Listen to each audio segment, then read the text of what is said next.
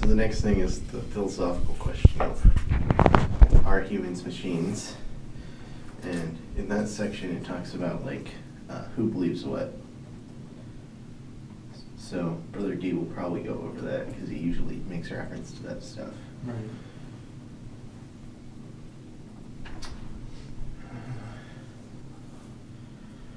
So it says, what is the first thing? Let me see if I can find it here.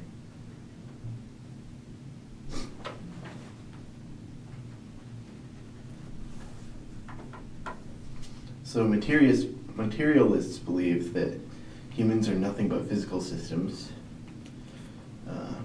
And for the materialists, they don't believe there's a ghost in the machine or a mind.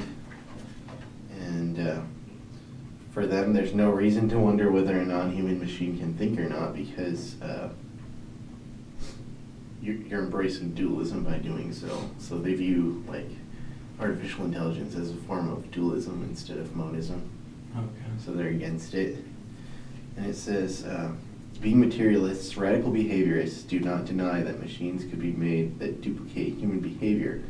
However, such a machine cannot think any more than humans can think, and therefore talk of duplicating human thought processes is plain nonsense. So radical behaviorists are against AI. Okay. Which seems understandable. You know, well, not from their perspective, but being against AI is understandable, I think. I agree with everything Searle says in this chapter. Like, what Searle said is about the only thing in this chapter I agree with. So the chapter's about AI? Yeah.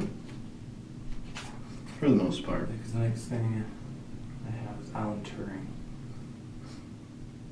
So, is he the one that came up with the test? Yeah.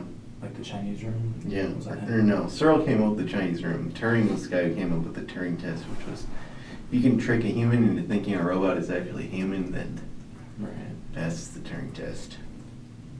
So that's like all he did. Okay. And the next one was George Miller.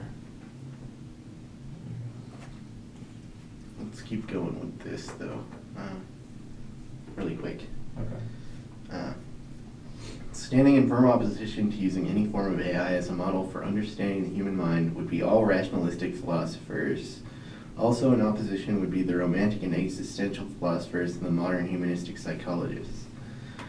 Aside from postulating human free will, humanistic psychologists claim that there are so many important unique human attributes such as creativity and the innate tendency towards self-actualization that the very idea of machine simulation of human attributes is ridiculous and perhaps even dangerous. It may be dangerous because if we view humans as machines, we may treat them as machines, and if we treat them as machines, they may act like machines.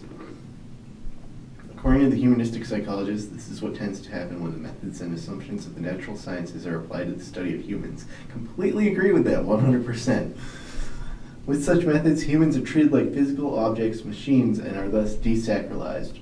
Most humanistic psychologists find the very idea of AI repulsive. So if you want to write down who disagrees with it, that's probably helpful. Humanistic psychologists? Humanistic psychologists, romantic and existential philosophers, rationalistic philosophers, radical behaviorists.